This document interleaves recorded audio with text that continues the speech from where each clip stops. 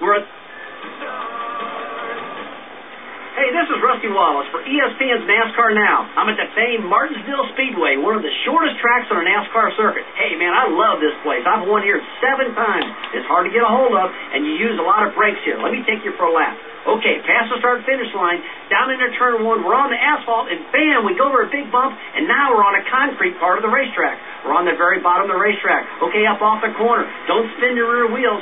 Down the back straightaway into turn 3, and man, we are hard on the brake pedal, really hard. So hard we don't want to lock the wheels up, but we got to get this car slowed down. Now we exit turn 4, rear wheels are spinning, and we're right back to the start-finish line in the front straightaway, and that's a lap around Martinsville Speedway. And let me tell you guys and gals, this is one of the toughest tracks to get around the whole circuit. A lot of crashing on the short tracks.